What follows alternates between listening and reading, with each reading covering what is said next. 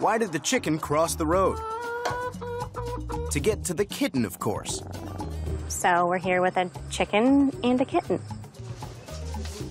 I had originally just a sick chicken, and last week my kids decided we needed to adopt a kitten too. Come on in. Karianne, she has this kitten that is sneezing, but she also has a sick rooster. She's been sneezing, Yes. her eyes all goopy. Yeah. And she's had fleas. And she is a stray. She's a barn cat, so. You're 1 pound and 4 ounces. What a stinker. What's her name, Stray? She doesn't have one yet. She just has the rhino, so I'm going to vaccinate her, Okay. give her a shot of long-lasting antibiotics, worm her, and I think she has ear mites too, the way it looks. Okay. Growing pains, growing sickness, that rhinotracheitis virus. What I like to do with those, if they are normal temperature, I vaccinate them and put them on antibiotics. That usually gets the kittens over these diseases. No, you... Oh my gosh. See, I won. Oh, you're the barn cat, all right. Okay, so this one is done. Okay. Want my dirty rooster now?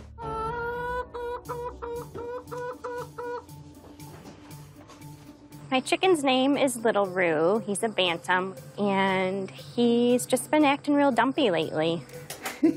Okay, chicken diarrhea. I called some other vets around, and nobody wants to tackle a chicken. I've kept him in the house to keep him dry and away from everybody because I didn't know what was going on. He's usually real sleek and pretty, and I mean, he's timid, but... Okay, hang on for a second there. Let me start right from the back end. Yes, I know you're there. Just, you had your attention. You didn't like it. We've been dealing with this for about 2 weeks now. We've tried some over-the-counter stuff, so we're kind of desperate at this point. Look at this, 106.4. The rooster looks like he has pneumonia. He has 106 temperature. Normally it's up to 103, 104. Antibiotics for him, and hopefully he makes it. Oh yeah, bite me. Okay, pneumonia, just like anybody else. And where are you going, Turp? Better yet. Okay, All right. meet you up front. Thank you. We love Dr. Pull. I've came here for a long time, since I was a little kid with my mom and dad. I'm feeling good. I think Dr. Pull has fixed my 2 pets up, and I think we're going to be to a full recovery, hopefully, in a few days.